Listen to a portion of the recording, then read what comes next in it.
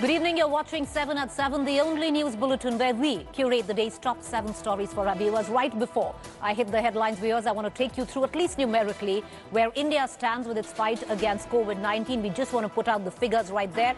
Our overall tally, where India stands in terms of total import of positive cases, the numerical value there at 71,75,888. This is in terms of positive cases. We've seen till now 62,27,295 recoveries. We've seen 1,09,856 deaths. Let's break it down state-wise. The state of Maharashtra continues to dominate with the highest import. In terms of positive cases, it stands at 15,35,315. The state has seen till now recoveries to the tune of 12,81,896. 1/3 of the national death toll comes from the state of Maharashtra at 40,514. At second place is Andhra. Andhra's total positive caseload right now is 7,58,951. It's seen recoveries of 7,08,712, recording till now 6,256 deaths. Karnataka closing in with a total positive caseload of 7,17,915. Recoveries till now for Karnataka have been 5,92,084. Karnataka has registered more deaths than even Andhra at 10,036, I beg your pardon. So this is the number in terms of numerically where India stands with its fight against COVID-19. We're going to keep tracking it. This was recorded just about 20 minutes ago. In from the state of Maharashtra with the latest is an all-out political war which is raging on right now in terms of Uddhav Thackeray and the governor of Maharashtra.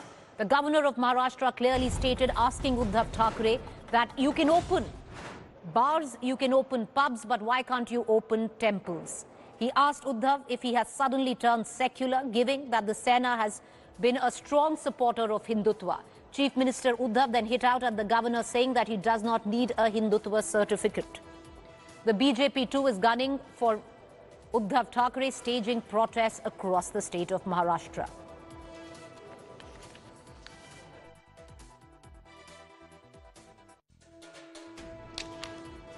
देखिए, मंदिर और बार की आप जो तुलना कर रहे हो गलत है। रेस्टोरेंट्स खोल रहे हैं धीरे धीरे, ये सभी एक एक चीज़। अभी जिम की बात है, कल ये जो जिम चलाने वाले कुछ लोग मुख्यमंत्री साहब को मिलने वाले हैं। मंदिर के बारे में बहुत से डेलीगेशन मुख्यमंत्री साहब को मिल रहे हैं। इस राज्य के चुने हुए मुख्यमंत्री है, यहाँ कैबिनेट है, और राज्य में जनता के हित में क्या निर्णय लेना है क्या नहीं लेना है, उसका पूरा अधिकार राज्य के मुख्यमंत्री को है। महाराष्ट्र में बियर बार, वाइन शॉप सब कुछ खुल जाता है, पर लोगों को महज 1 रुपए की अब तक सहायता मदद न देने वाली ये महाराष्ट्र की सरकार मंदिर खोलने पर अड़िग है। क्या माननीय मुख्यमंत्री जी का यही हिंदुत्व है? जब मर्जी आए तब सेक्युलर का चोला ओढ़ लो, और जब मर्जी आए तब हिंदुत्व की बात जुबान पर लाओ। यह दोहरी बातें और गिरगिट की तरह रंग बदलना समस्त हिंदू समाज भली भांति जानता है। आज समय आ चुका है कि उद्धव ठाकरे जी, आपको हिंदुत्व का प्रमाण पत्र और पाठ राज्यपाल महोदय से लेने का समय आ चुका है। आप इस बात को नकार नहीं सकते हो कि हिंदू हृदय सम्राट बाला साहेब ठाकरे जी के विचारों से आपने प्रताड़ना कब की कर चुके हो। ये महाराष्ट्र सरकार द्वारा बहुत ही घृणित कार्य है, और मैं पूरे देश पे कहना चाहता हूं कि पूरे देश के मंदिरों को खोला जाए। और ये क्या, अगर बंद कर रहे तो शराब क्यों खोला जा रहा है, आखिर बार क्यों खोला जा रहा है? तो इससे बड़ा घोर कलयुग का प्रतीक है, पाप का प्रतीक है। तो ये बिल्कुल गलत बात है, और इस पे बिल्कुल वो होना चाहिए, जितने भी मंदिर है वो खुले, और अगर बंद हो रहा है तो शराब की दुकानें भी बंद हो, बार भी बंद हो। तो इस तरह सरकार के जो निर्णय है कि बार तो खोलेंगे लेकिन मंदिर बंद रखेंगे, ये बड़ा दुर्भाग्यपूर्ण है, ये धार्मिक भावना को आहत करने वाला है। All right, I just want to take you across on what has been the central government's advisory in midst of all of this. What did our health minister say when it comes down to visiting religious places? Listen in to Dr. Harshvardhan. किसी भी धर्म में कोई भी धर्माचार्य यह नहीं कहते कि लोगों के प्राणों को खतरे में डालकर त्योहार मनाया जाना चाहिए। कभी कोई भी भगवान यह नहीं कहते कि उनकी पूजा के लिए आपको बड़े बड़े पूजा पंडालों में जाने की जरूरत है? अरे आपको पता हो कि बाहर आग लगी है और कैसे आप लोगों को धर्म और त्योहारों के नाम पर तब झोंक सकते हैं उसमें? ऐसे त्योहार का भला क्या मतलब है? आप सच्चे मन से कहीं भी अपने भगवान का स्मरण कर सकते हैं।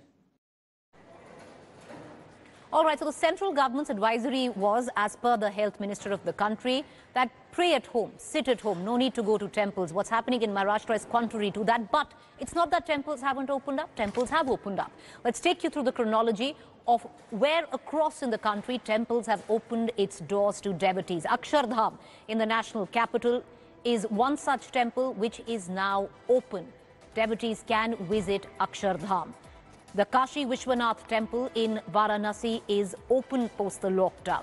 So is the Vaishno Devi temple in Jammu and Kashmir.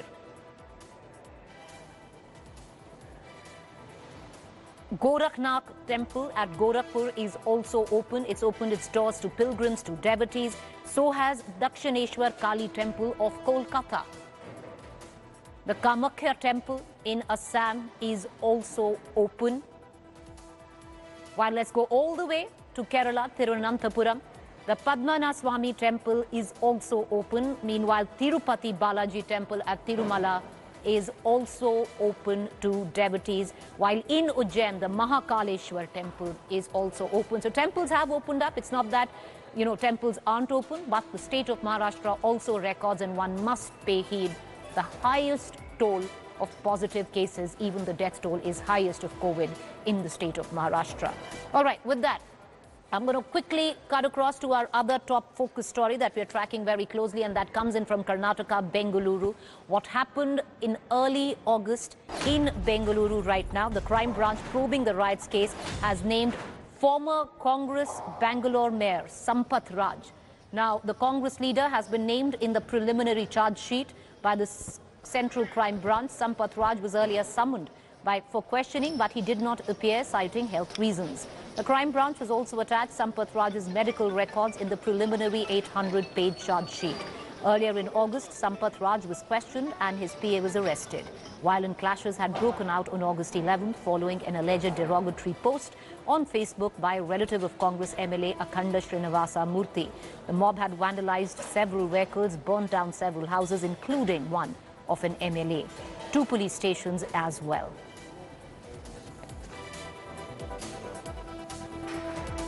See, this is entire a political on the pressure of the government of Karnataka and the BJP leaders. They have unnecessary, as I could say, I have to see the records, they have named him. In no way my leaders or Congress party is connected to it. It is at the time of the election, on the last day, last numbers they have filed, they are no way connected. The Congress party is no way connected to this. It is the failure of the government, failure of the police. The police has been under the pressure. I think they have named our leaders. We will fight it out legally. We will fight it out politically. This shows that the Congress engineers communal rights in the country. They have engineered communal rights in Bangalore, they have engineered communal rights in Delhi, they have engineered communal rights in Uttar Pradesh. They try to divide the people, caste, community and all other regions. These are few examples now. The Bangalore, Karnataka police has registered cases against the Bangalore Congress leaders, Karnataka Congress leaders, that show that Congress engineers communal rights in the country. Pressure, can we fabricate evidence? Can it withstand the law? This kind of, that's what I am telling. The people in helm of affairs making this kind of statement, what kind of message can we convey to the people? Today it is not, we are making allegation. It is only just because the person who has been charge sheeted belongs to Congress party. The affected person also belongs to a Congress party. Political rivalry among them might be there. That I can't make any statement. Only investigation can only prove, only time can tell who are abiding law, who have violated law, who have misused, who have taken law into the hand. All right, after the CBI took over investigations in what had happened in Hathras, it's day 2 of CBI investigations. Well, today, the CBI visited the crime scene of alleged gang rape and murder that took place on the 13th of September. It also visited the place where the body of the girl was burnt in the dead of night against the will of the family by UP police. The CBI team had earlier obtained crucial documents, including the case diary from Hathras police. The CBI team is likely to camp in Hathras till the probe is on. The CBI registered an FIR against the accused on Sunday and took over investigations into alleged gang rape and murder of the Dalit girl. Let's listen in right now to the Chief Medical Officer.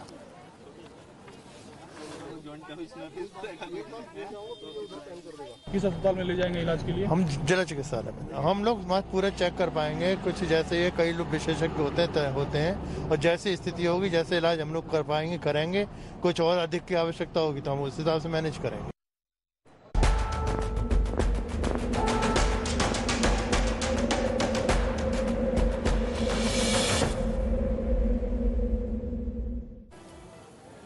All right, shifting focus to the national capital, it's that time of the year where the air quality in the national capital begins to dip. We've had, at least Delhi, has had a clear stretch because of COVID, where we've had better air quality than we've had of late. But with incessant stubble burning in neighboring states like Punjab and Haryana, the AQI, Air Quality Index in Delhi, has fallen and will fall further, is what we are getting in. Meanwhile, the Delhi Chief Minister, Arvind Kejriwal, is all set to launch a biodegradable process to deal with unwanted stubble, which farmers otherwise burn in the open. Now, this new technology will be launched at a village near Narela, and the government plans its distribution to other villages around Delhi as well. The Delhi government's graded response action plan will come into effect from Thursday. A number of steps have hopefully, as the government says, been taken to prevent the AQI in the national capital to fall.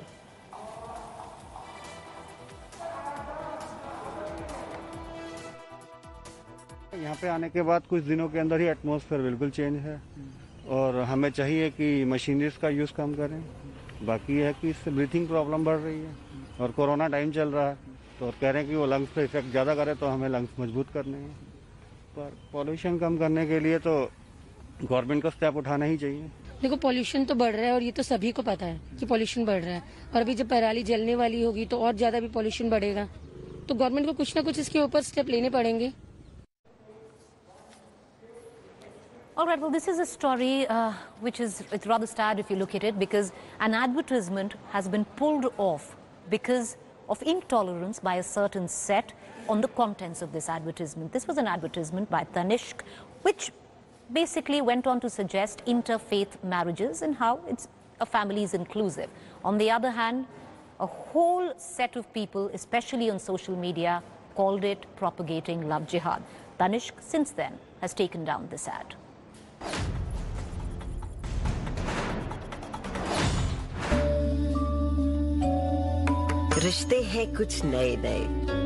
This advertisement celebrating religious harmony has angered the right wing on internet platform. The backlash on social media was so intense that jewellery brand Tanishq buckled and pulled off its advertisement. What upset the hardliners is the theme.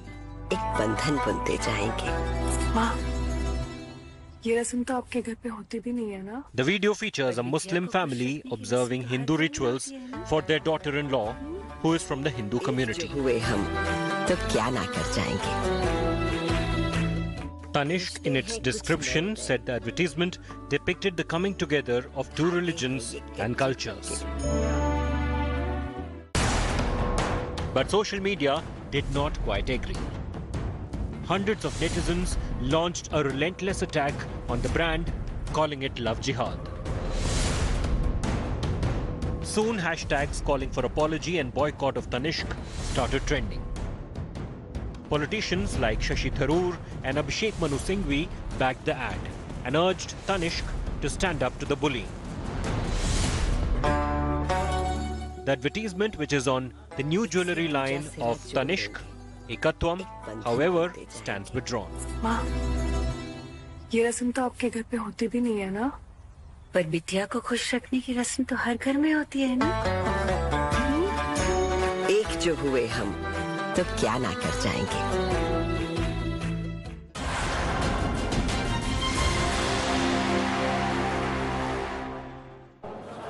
All right, the US President Donald Trump has hit the campaign trail with less than 2 weeks of testing positive of COVID-19. He held his first rally, mind you, without a mask in Florida, where thousands gathered to greet the president. The White House yesterday issued a statement saying Trump had tested negative on consecutive days.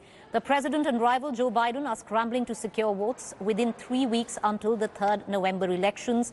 Major news organizations have now become increasingly cautious of sending journalists to travel with Trump to White House events, as his team is not really adhering to protocol as per many media houses.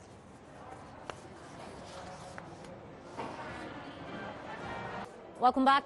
Let's quickly check some facts. There's a video floating about which seems to suggest that armed men were harassing the Hathras victims' kin. Listen in to this particular video that was making the rounds on social media and WhatsApp groups. ये कोई न्याय है? ये योगी सरकार है? बहू बेटियों को कोई इज्जत नहीं। ये देखिए सर, ये देखिए घर के अंदर घुस के, ये देखिए घर के अंदर घुस के, ये देखिए घर के अंदर घुस के, ये योगी सरकार है, ये योगी सरकार है, ये योगी सरकार है। ये देखिए साहब, हमारे घर का कमरा है की सरकार, ये देखिए दरवाजे से ये घर के अंदर तक घुस के गए हमारे। ये देखिए पूरा प्रशासन आके हमारे ऊपर घर में घुस के और बहू बेटियों के साथ। All right, so that video that you saw is not from Hathras. The fact check on that video is that this video is false. You might have seen it on WhatsApp groups. You might have seen it on social media platforms. False. This video is not from Hathras. With that, it's a quick break. Stay with me. On the other side is To The Point. We're back shortly.